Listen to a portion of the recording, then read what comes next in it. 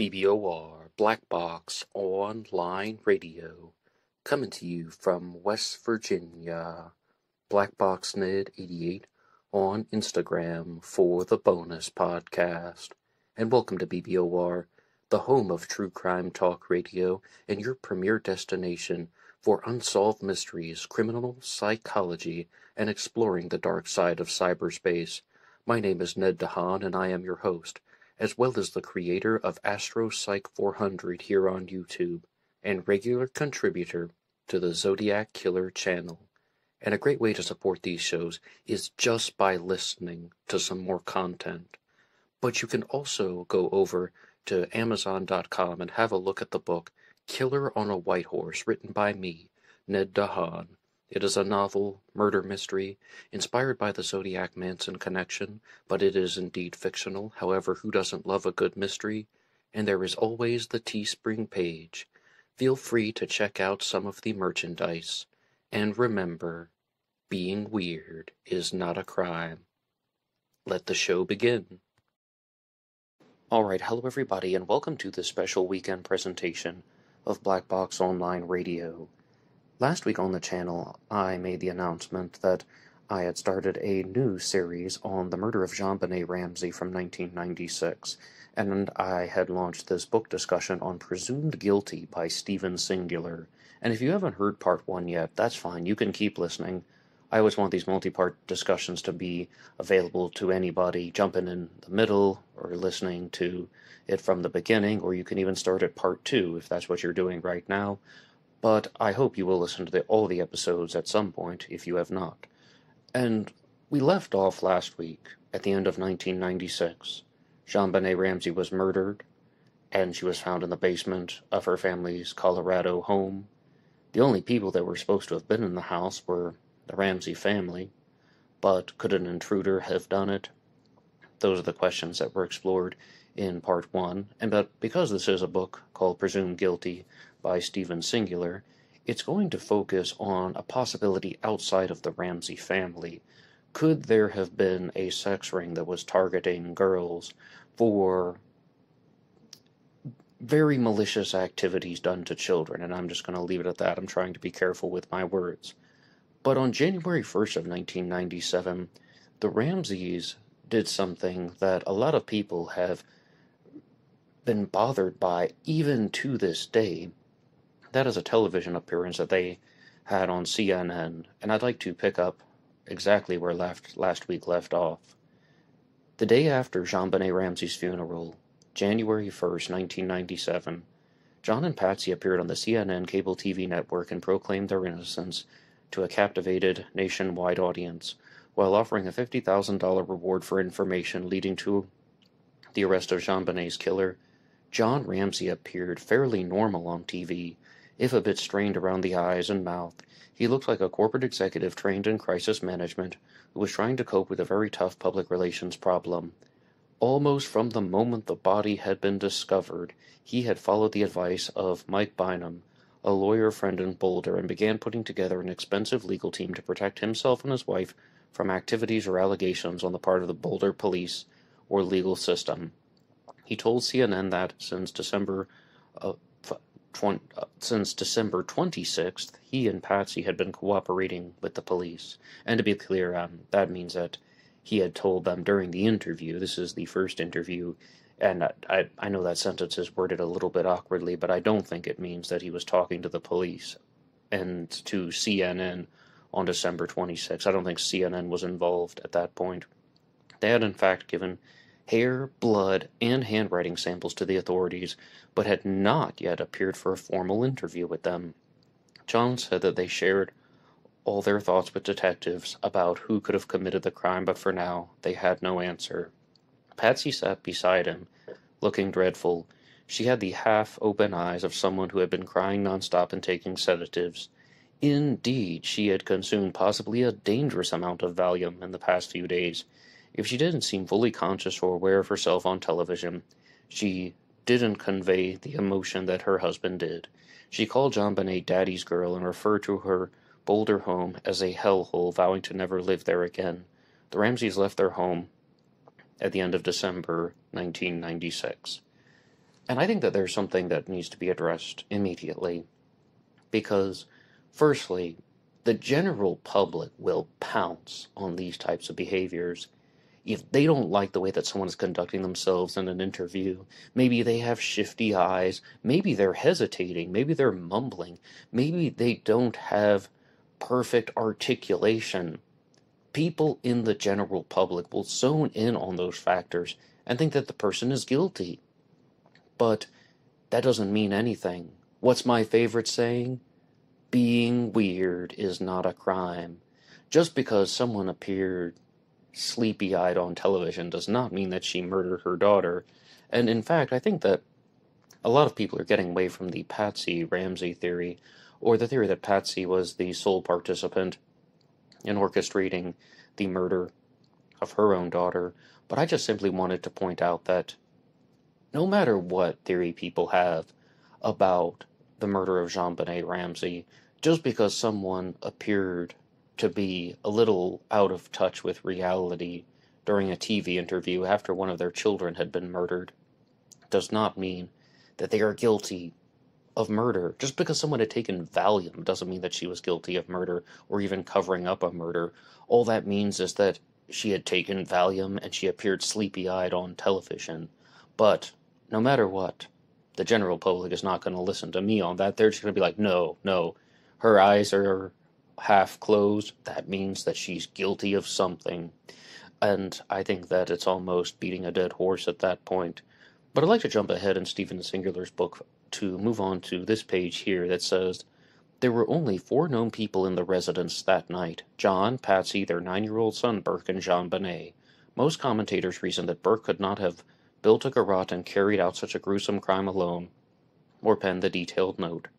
There were no definitive signs of forced entry, and no definitively fresh footprints in the dusting of snow in the Ramseys' yard. In addition, the Ramseys had refused to sit down individually with the police at a formal interrogation. Didn't that make them guilty right there?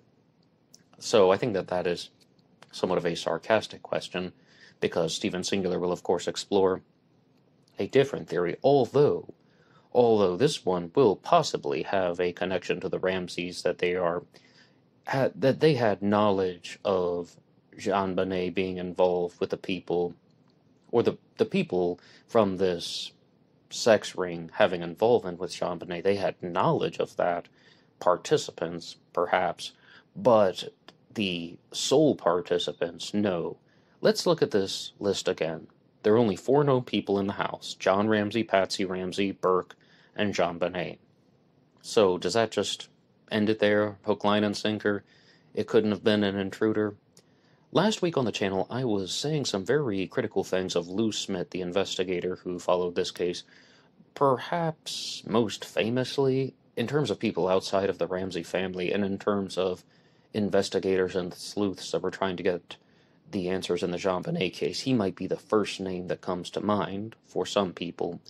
But to the credit of Lou Smith, going in a different direction, he showed how easily it would have been to break into the Ramseys' home, did a full crime scene reconstruction without showing major signs of forced entry, entering through a basement window, and so on, how all of that could have been done.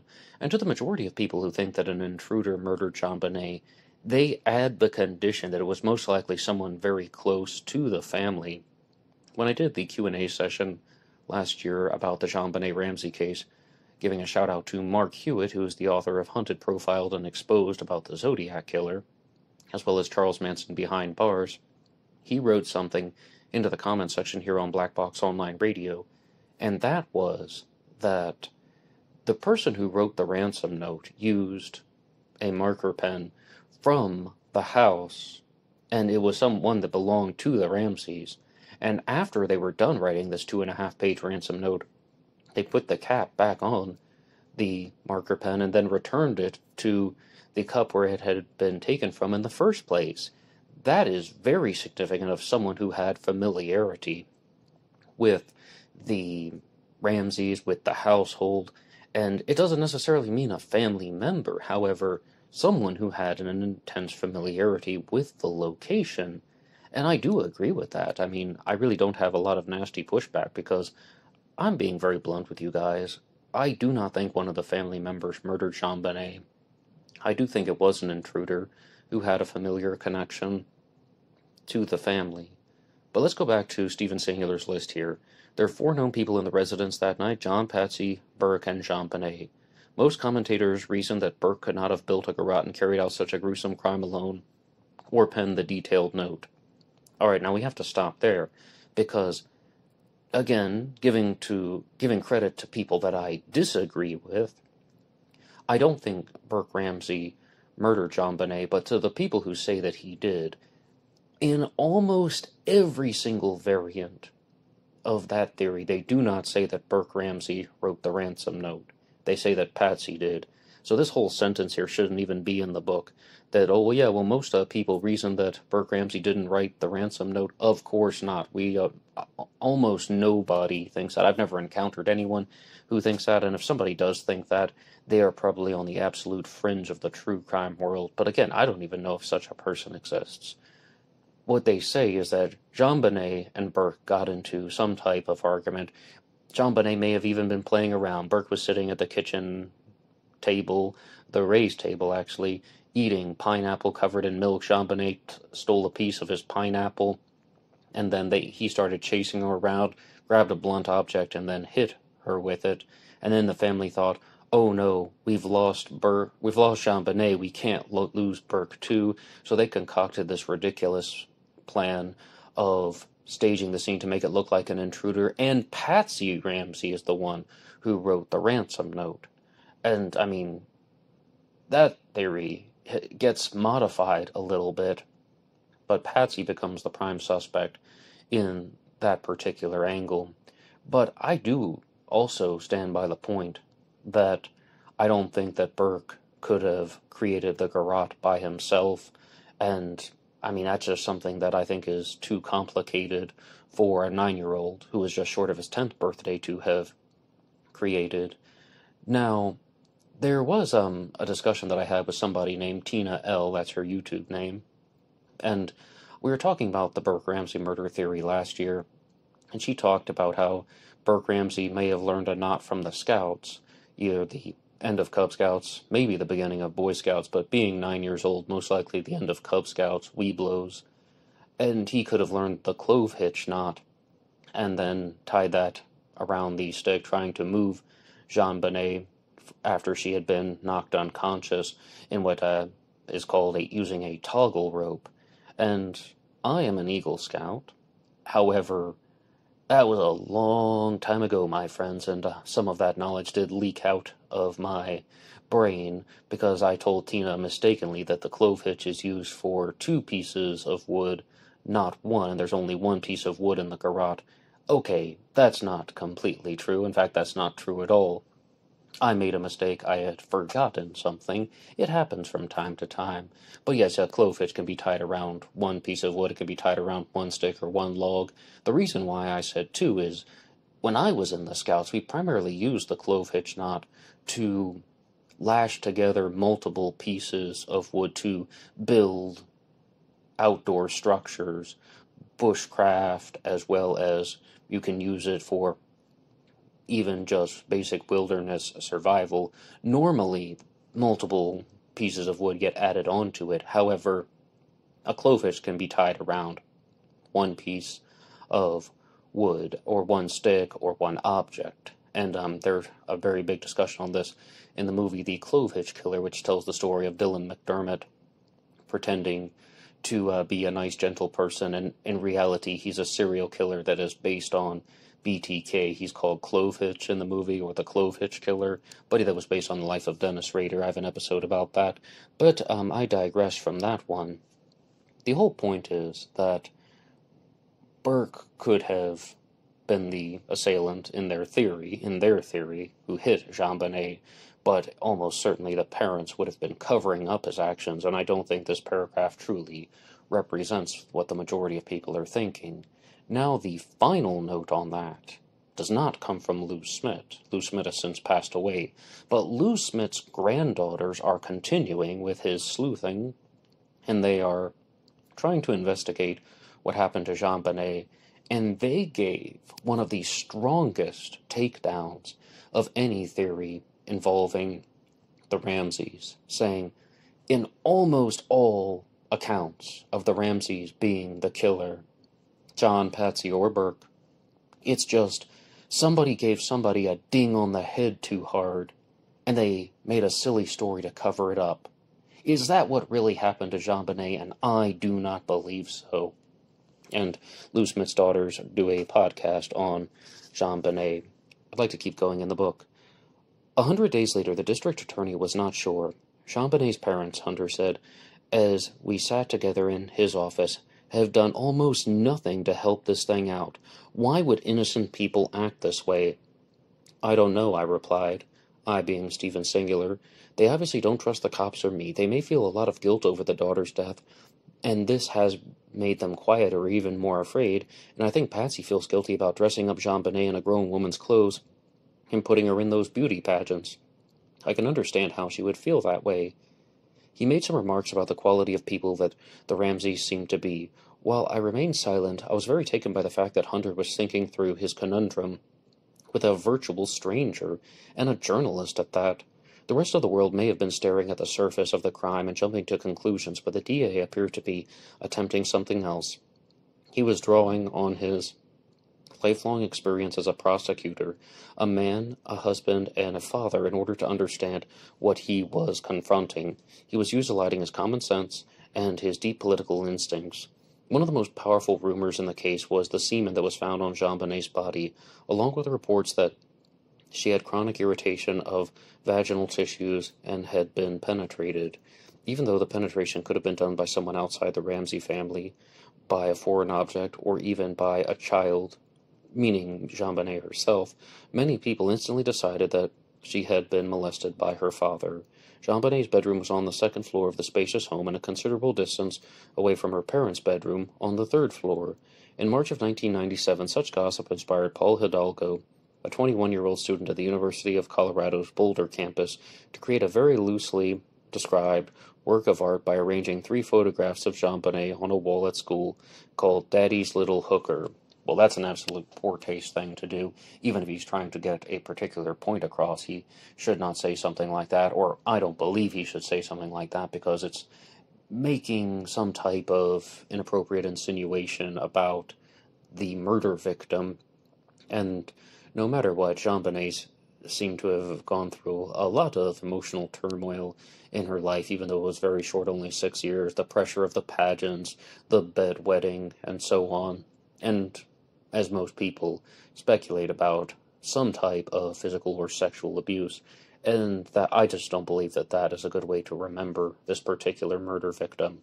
To respond to some of these points here, number 1, Patsy feels guilt about putting JonBenet in the beauty pageants. In part 1, I said very clearly, Patty was a former beauty queen, a Miss West Virginia herself. I think it was just something she wanted to share with JonBenet before she passed away from cancer, and she most likely knew that she wasn't going to live much longer. Patsy Ramsey did live for several years well after this crime, but she passed away after her cancer came back, and I think she was fully aware that that was going to happen, and that was just something she wanted to share with her daughter.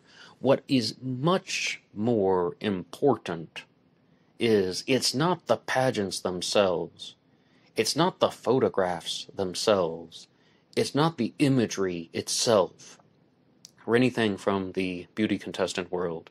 Instead, it's the fact that after JonBenet was murdered, the family chose to share so many of JonBenet's beauty pageant imagery publicly. And people thought that that was a very odd choice, because they are showing all of these somewhat provocative photos to the world, and this is a world that doesn't completely have familiarity on the way that kids act in beauty pageants. I don't even know how kids act in beauty pageants. There was a show called Toddlers and Tiaras. I never watched it, and all we know is that some people become pageant moms, and they become very, very overbearing with this, and even to the point where it can be somewhat abusive and controlling. But they just thought that it was something very outrageous. It seemed inappropriate in the minds of the general public, and to a certain extent, the general public may have been right about that, that it just served as an enormous distraction from the murder. Now on to the next point, that John Ramsey has to be the one who sexually assaulted his daughter. I think that there are just some questions that law enforcement is going to have to answer, that law enforcement has to answer, and that is going to be one of them. I mean, again, that makes sense, right? Right?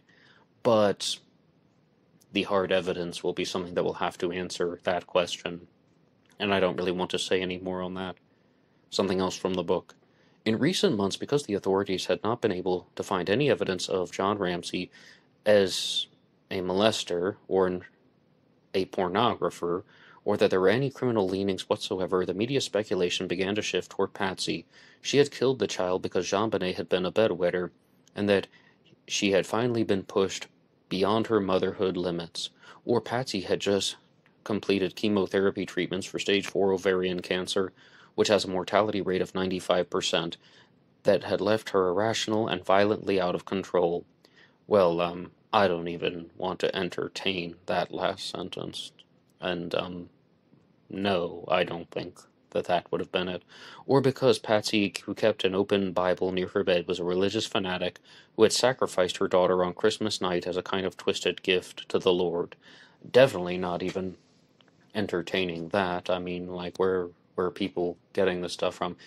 That, again, is something that you would need even harder evidence to back up. And I'm going to be 110% honest with you guys. This theory that John Ramsey, her father, was the person who molested her, that is somewhat of a comprehensible theory. I mean, that's not the most ridiculous accusation in the world. Oh, well, John has no record of being a molester or a pornographer. Big deal. So what? He still could have done it, and he would be somewhat of a reasonable suspect in that exact scenario. However, Patsy Ramsey murdered her daughter as a twisted gift to the Lord on Christmas night. That's even more far out. That is a more extreme allegation. There are these types of theories that people have where, I mean, okay, it's possible, we just don't have the evidence to support that, versus something that is so ridiculous that it doesn't even deserve strong consideration. And I think that we're going to have to do a lot of separation in this exact case. During the past 5 years, Stephen Singular has written 3 books about women who had killed, and in each case not only dress rehearsals in which the perpetrators were quite able to bring themselves to commit the final act, but they just weren't able to do so immediately, but also disruptive behaviors and a build-up to violence had preceded the slayings. None of these elements seem to apply in JonBenet's murder. In the past 100 days, and continuing throughout the coming several hundred more, not one person had emerged with a single anecdote suggesting parental abuse. Well, that doesn't mean anything at all. I mean, again, this stuff happens behind closed doors. The whole point is that they would have to have been keeping it a secret. I know what some of you are thinking. Well, if it's secretive, how does anybody know about it? Moving on to beyond just the possibility of doubt, I mean, it's always possible. I mean, parents don't have to abuse their children in public. They can do it in private when no one else is around. That's how they get away with it. If that were true, how could there be a motiveless crime? And Stephen Singular here is under perhaps a few misapprehensions that, okay, he's written 3 books on female murderers, and always there's a dress rehearsal, or they are just trying to push themselves over the edge. They have the ability to do so. They just have to convince and prepare themselves that they're going to unleash these destructive tendencies at a certain time. That's telling criminals that they have to follow a rule book. That is telling perpetrators that they have to behave in a certain way. But to you regular listeners of Black Box Online Radio, how many times have you heard me say that criminals do not follow the rules? They break them. That's why they're criminals in the first place. And more importantly, even if I will concede that this could follow some type of particular psychopathology, or this could follow some particular type of behavioral profiling, that's not what a woman would have done. Well, there were two other people in the house, Burke and John Ramsey, most notably John Ramsey in these theories that we've been discussing. And again, I don't really think anyone... Okay, I shouldn't say that. Most people don't think that Patsy Ramsey even would have committed the crime 100% by herself, and John Ramsey just had no knowledge of it, and that Patsy wrote the ransom note, Patsy did the creating of the garage stage, the scene, all of that. And I said most because I think I did find one YouTube video somewhere where some guy was doing a podcast rather similar to this one in terms of its format when he shared his theory involving Patsy Ramsey. But I do not think that it was very convincing, because that's back to what the Smith girl said. Somebody gave somebody else a ding on the head too hard, and then they made a silly story to cover it up. I genuinely don't believe that that's what was going on. Now, in the later parts of the book, we'll explore theories such as, did intruders break into the house and have JonBenet murdered, and then do so because of a sexually motivated crime? That, I think, deserves a little bit more examination. Not even consideration at this point, but examination. So, on to the next part. This was no accident, and it was not a superficial wound on the neck. The garrote left an impression in JonBenet's body, in her flesh. Whoever did this was very strong and intended to harm her. It was a vicious act. I held my silence as he stared off into the distance. Somebody at a photo shoot, he said, may have asked JonBenet to take off her clothes and said that she was going to tell her mommy.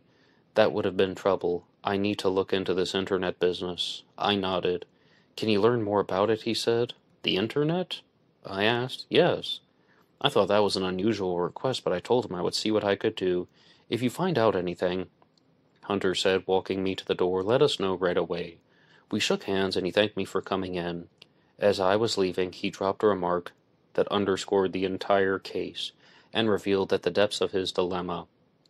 The Boulder police had failed to treat the Ramsey home as a crime scene, and failed to accept assistance from the far more experienced Denver Police Department, which handles roughly 100 homicides a year compared to Boulder's 1 or 2, and they failed to employ the expertise of the Mobile Crime Lab of the Colorado Bureau of Investigation, and failed to consider John and Patsy Ramsey as suspects. All right. Leaving out the part about John and Patsy Ramsey as suspects, I would like to talk about the preceding sentences, the preceding material, and that is that in so many of these unsolved true crime cases, we actually find answers to some questions. Why were they unsolved? Why have they been unsolved for so long? And the answer is that the authorities have made critical errors in the investigation, and the evidence that could have solved the case may have been compromised, or in some instances it may have been contaminated or even destroyed.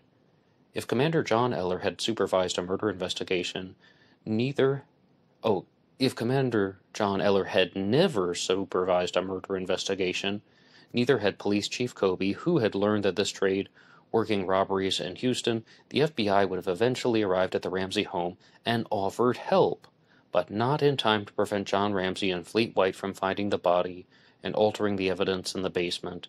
And as I said, another critical piece of error in the investigation was Linda Arndt allowed John Ramsey to place a white blanket over JonBenet's body, which more or less purely contaminated any chance of finding exact fibers from the killer. I'm not going to give information to the cops right away, Hunter said, as we stood in the doorway, because I don't want them to screw it up. Well, that also is its own problem. That's a different kettle of fish. Somebody has info, but they don't want to cooperate because they want to be the ones to do it. Well, I mean, if he's successful, more power to him, but I don't think that he's been very successful. Unsolved case until this day. But I would like to recap some of the points, and closing the book here for a second, presumed guilty by Stephen Singular, I would like to recap some of the points that I've been talking to you guys about. Number one is that if the Ramseys were the assailants, and the Ramseys alone, I think that they would have been working together.